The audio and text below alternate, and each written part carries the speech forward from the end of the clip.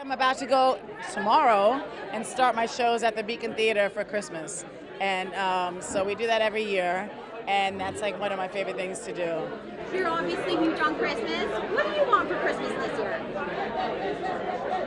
If I say it, it's just too predictable.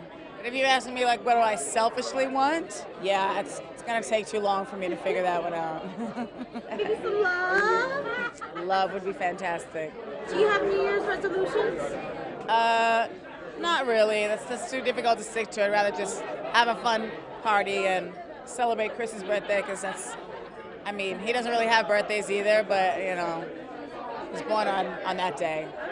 And you're performing this year for New Year's Eve, Dick Clark's New Year's Eve. Yes. How exciting is that? It's really exciting, and also I was fortunate enough to have met Dick Clark many times when I was first really, just starting, and he was just one of my most favorite people in the world, and I just I feel honored that I know him, that I knew him, and so it's going to be nice to be there with the ball dropping and back in the, yeah. When the ball drops, who do you hope to kiss at midnight?